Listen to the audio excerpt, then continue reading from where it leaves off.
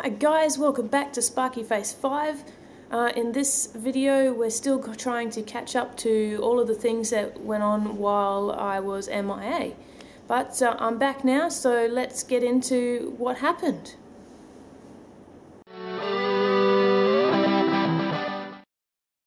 Alright, so one of the first things you might notice is that I've had a haircut. I just decided I didn't want all that hair anymore. I've been telling people that I had a cold shower and that it shrunk in the wash. Not many have believed me, but I'm still trying. Anyway, on the other note, on the 3D printer side, one of the more useful things that I've built recently is I have an aquaponics set up. It was an experimental thing, and I've put it together, and I ran it with a constant pump and something called a bell siphon.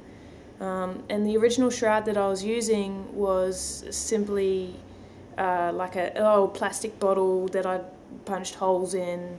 But the problem was the shroud kept moving upwards in the grow media, and rocks were coming in underneath, and it was affecting the stability of the system.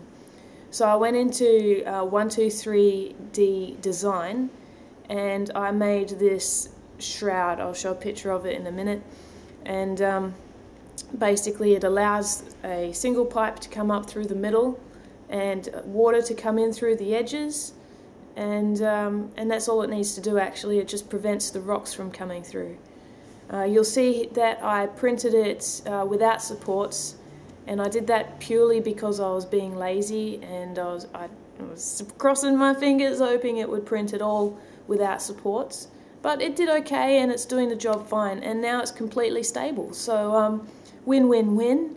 Here's some of the footage that I took earlier of the aquaponics setup with my plants and the siphon.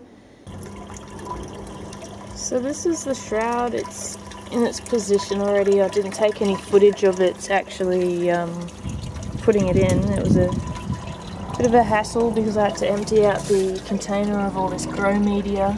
That's the stuff here. Any residual water I had to get out of there, undo all the plumbing, and then put it all back because yeah. And then these strawberry plants that I'm growing in the aquaponics system, it's these two in particular look like they're pretty close to ready. But yeah, since I put this in, it always works now. I have no problem anymore. It used to be quite unstable, and that's just because rocks used to get up in there, but not anymore. So this is printed with PLA, just blue PLA. I didn't print it with supports, and that's why it's got all those sort of funny stringy bits in there, but that's okay. I just didn't feel like picking out the supports from all the holes, and I thought, oh, it might be good enough. And this is just a pipe with a hole down the bottom, and that works. It's a siphon. Look it up. It's a magical thing. Bell siphon. No moving parts. Just science. Alright, so that works all the time. So another thing that happened was I was commissioned to do a job, and with their permission I'm actually able to share this with you. It got me really excited. It was a really simple, basic type of design, and it just had to go from the top of the fan at the rear of a computer down at an angle onto the graphics card, and that's just to direct the airflow lower, because that's what they wanted. So what was really exciting about this project is well, it was my first design job. It was my first paid design job.